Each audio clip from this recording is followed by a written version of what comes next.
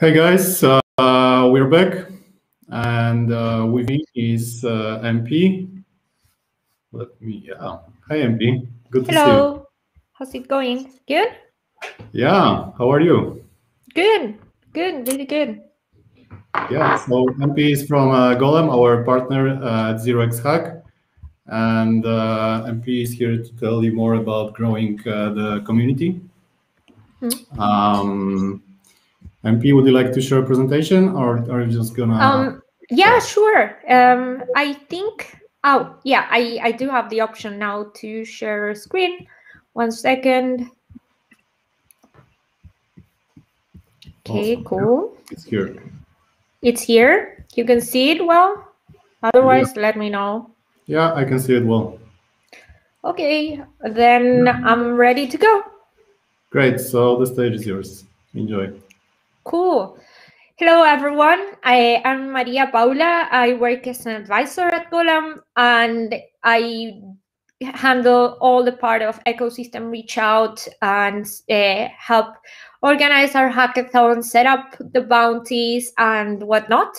Since on my spare time and when we were not in COVID times, I actually founded ETH Berlin, which is one of the largest Ethereum hackathons, and ran it for through 2 years, and very looking forward to getting that project started again once we go back to normal. But now it's time for another online hackathon, and I prepared some stuff for you about how we build the ecosystem in Golem, and I hope it's helpful. About Golem. So Golem is a marketplace for digital idle resources. It is an open source protocol, decentralized and censorship resistant. Through it, people can request to rent digital resources, including idle computing power, and you rent it from other people or data centers or whoever joins the network, since it's completely open. And then you can pay them, and they can get paid in GLM, which is our currency, and it's an ERC20 currency built on top of Ethereum, of course. And in this case, actually, our payment driver is built on layer 2 of Ethereum, because I don't have to explain you after yesterday what happens when Ethereum gets congested. So let's keep that, and let's try to be reactive to the current crazy, unprecedented times. So as I was telling you, Golem is accessible, reliable, open access, and completely censorship resistant. We are also completely permissionless.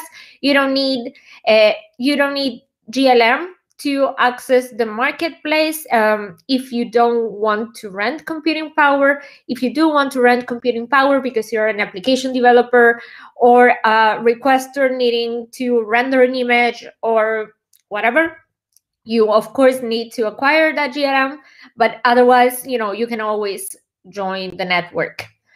It's pretty cool because basically we built a protocol, a very, very strong foundation that is developer friendly, and hopefully in the future end user friendly as well. So you can simply access, start building your application, connect to Golem, and request computing power. The nodes that give you the computing power are people like you and me with laptops, people with GPUs, people with data centers. We are not dictating anything about who should provide and which kind of hardware should they have.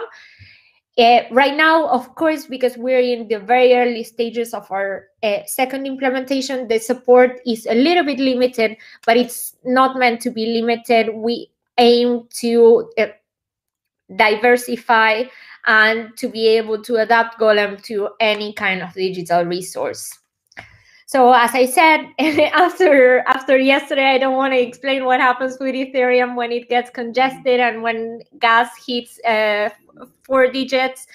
But we always have this in mind. So we started building the payment layer for this new protocol completely on layer 2. So we're working with the ZK Sync payment driver, and you don't have to worry about black zone events. So yeah, Golem goes a long way, and by a long way, I'm telling you about the inception of Ethereum. Many of you haven't been there, but maybe some of you have, and it's always really refreshing to touch base with the OG. So if you're there, just reach out.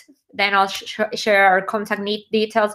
So basically, Golem was born around the same time as DevCon 0 in Ethereum. And we thought that Ethereum was the best platform to build the protocol with, especially the payment layer that we have built, because Ethereum is open, the community is super strong, and it is today the strongest developer community that I have ever seen, at least. So yeah, we presented alongside them in the very first DevCon. And then in 2016, after our idea of getting funded by the original DAO, ended up not happening, we decided to go into a crowdfunding where we sold our token that at the time was called GMT. Then in 2018, we were one of the first applications that launched mainnet. Everything was great. People were excited because, finally Ethereum had applications on mainnet, and it was amazing. But the implementation of the protocol that we had back then wasn't very user-friendly. And of course, it was built on layer 1 of Ethereum as well. So there were a few challenges on onboarding people. So we did launch to mainnet, then we launched a task API as well, and it did really well to us. But then at some point we realized that this wasn't the best we could offer, and the best we could offer was actually something a little bit different, completely dev-friendly and user-friendly. So we decided to start building a new code base around end of 2019, and in 2021 we launched again to mainnet this new platform built on layer 2. So hopefully the problems of the past have already been long overcome, and our developers are really happy. So it's really a cool time to build on top of Golem right now. So right now I'm going to talk a little bit about why are we taking it a little bit slow and also very mindfully. We are building lasting infrastructure that is meant to serve a lot of people for a very long time. So whereas I find the model of constantly iterating and not being scared to fail really useful, and it has served us in Golem, and we are building as well that way, we're also being really mindful in the way that we grow the ecosystem and match the product stage, so we can strive to not doing some kind of like flash initiatives, but more of a marathon. So basically when we set up to build Golem in 2014, we wanted the developer community to be completely free from centralized platforms. So, Google Cloud, AWS, Azure, those are centralized platforms. They are bound to arbitrary censorship, as you have been able to see in the past. It's not cool to get the platform. Whatever you think about the people that are getting the platform, it can happen to anyone for any reason if you don't, adhere to terms and conditions that are not always, righteous. So we have to think of building reliable infrastructure that doesn't depend on a single company. It's also important to, demonopolize a little bit. So our conviction, hasn't changed. We still build the same thing, a decentralized marketplace for digital resources that anyone and everyone can access. So, and of course, we keep on innovating as the tech industry keeps advancing. So we need to incorporate those learnings into the protocol and make sure that we're building something that it's not only cutting edge, but that people love using and can use with a relatively low learning curve. So yeah, here, Golem is open source, and open source software lasts forever. It's a marathon and not a sprint. I wanted to highlight this, and I'm going to talk a little bit about open source maintenance through the talk. So yeah, just keep this in mind. So when it comes to our contributors, we also think long-term. We want developers to be able to work on tools and, for these tools to live forever. Open source applications are a public good and should be treated as such, should be made to last. And we should be able to build lasting code that is able to adapt to them. And the applications should also be able to adapt to innovation. So it sort of fits, everything fits together in the same open source happy puzzle. We should all be mindful that, of course, we need to seize the opportunities that come our way, especially in markets and periods of high speed and high innovation like this one right now. But we should also be mindful and know that we want to build lasting relationships, that software is not something that you can discard, and it matters to build relationships based on the way that we think about the code.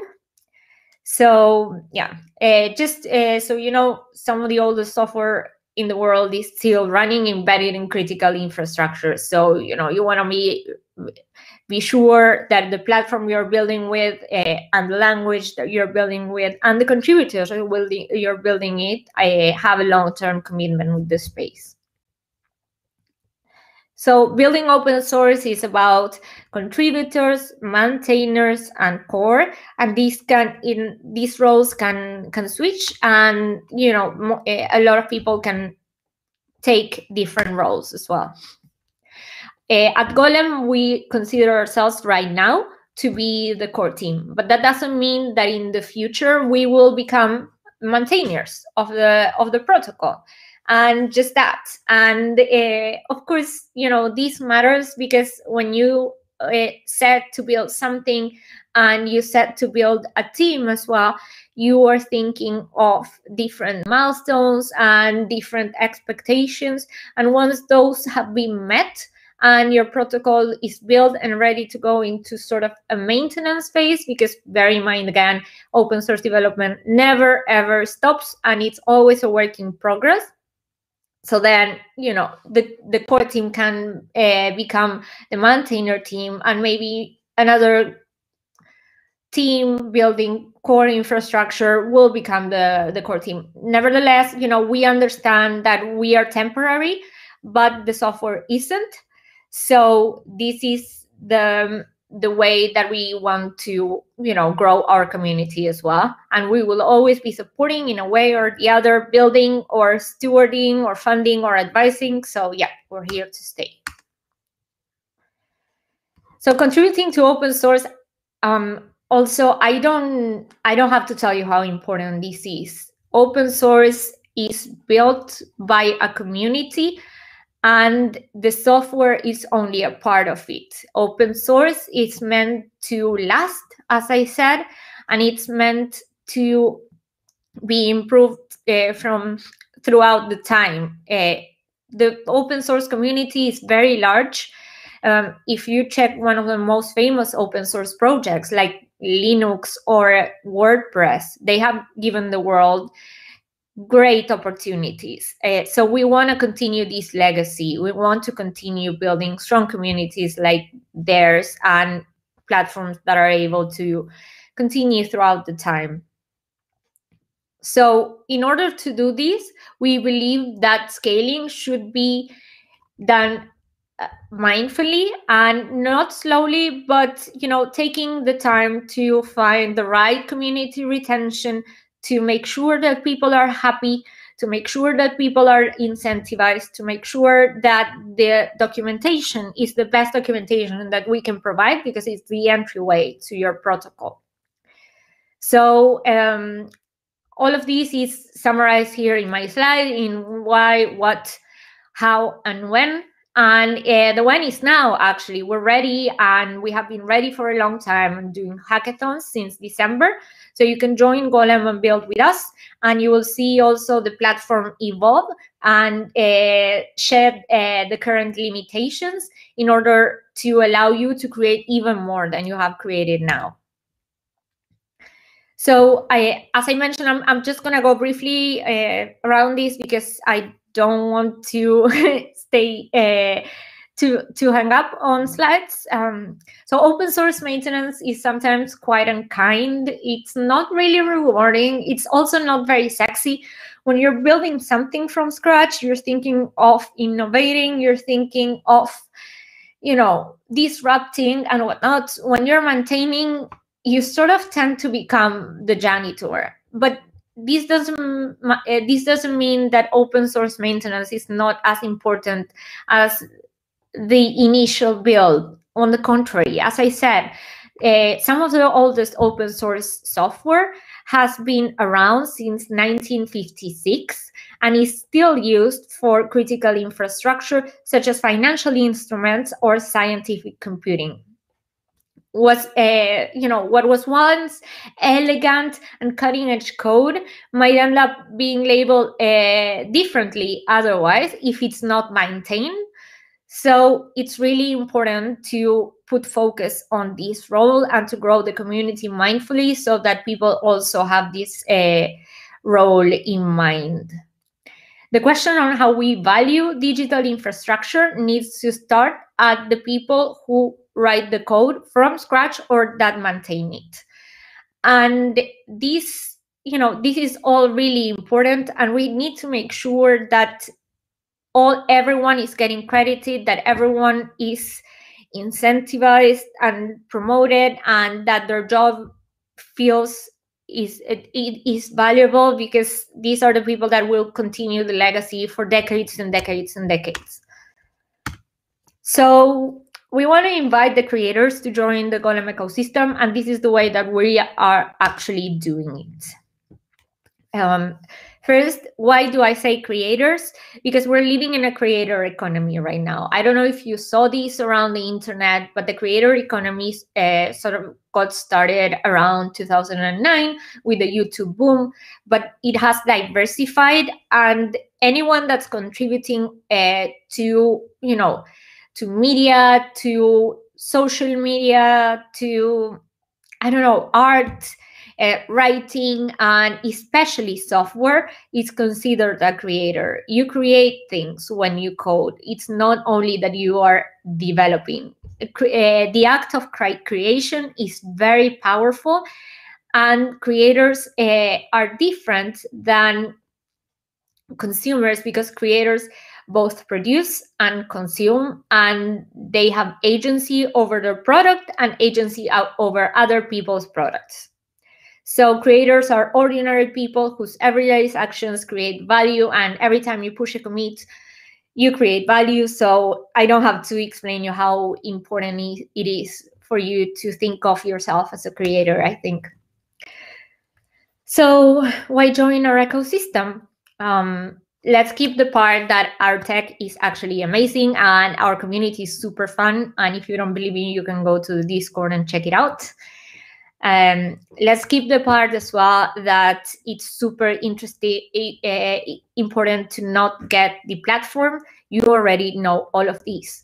But most importantly, when we set up to build this new protocol that you're building on top of, we decided to build it completely dev-friendly and on an iterative feedback basis, which means that after every release, we get in touch with the developers that have been contributing or that have been building on top of Golem, or doing bounties, and we ask them for their feedback, and then we implement it on the coming release. So we really tailor-make everything to make sure that we never lose sight on who we're building for. Incentives in this sense matter a lot. It's not only about, of course, monetary incentives, even though most of the incentives are actually monetary, but we provide a support network as well. We provide a community, we provide communications. But let's talk a little bit about our ongoing programs. We have the GLM rewards program, where non-technical and technical alike can earn rewards in our native token GLM. For what? For moderating Telegram, for making memes, for continuing to develop an app that they build on a hackathon, for building widgets, for helping the community, for building documentation. I mean, possibilities are really endless. We would also like to invite you to decentralize the sharing the mission of Golem and host your own meetups. Record YouTube videos, anything, and you can get rewarded. You just have to reach out to us.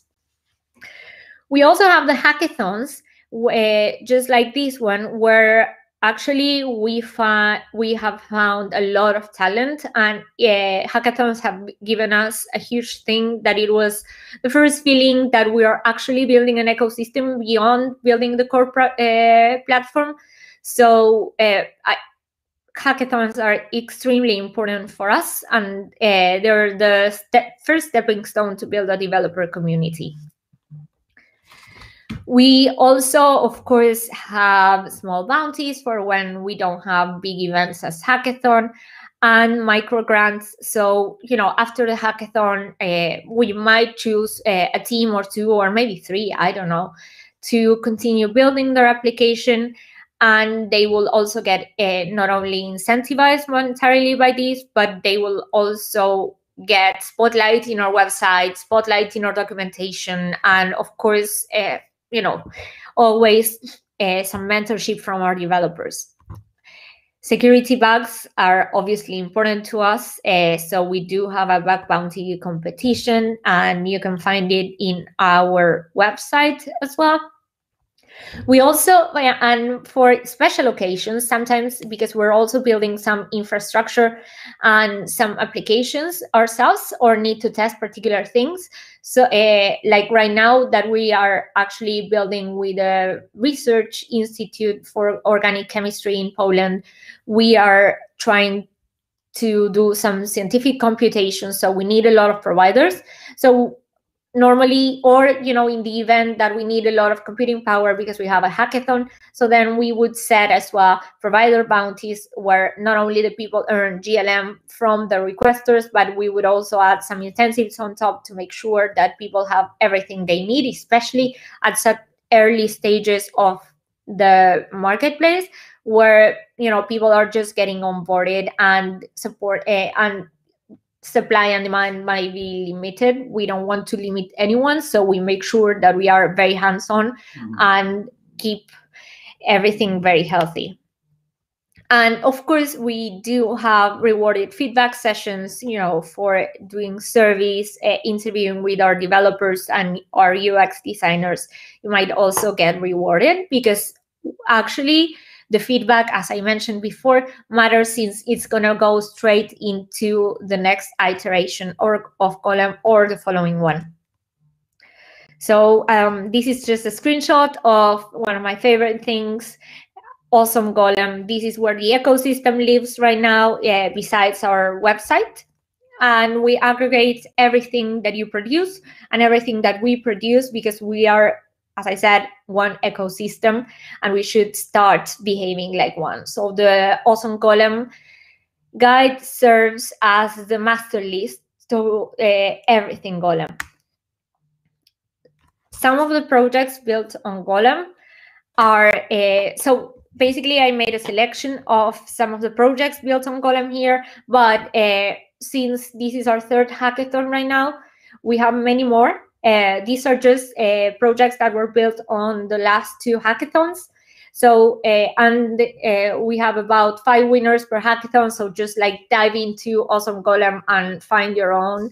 These are examples. So decentralized machine learning was one. Then we have a very fun chess on Golem, that if you love chess, just go to our chat because people are playing against Golem all the time, and we are also preparing some cool surprises here.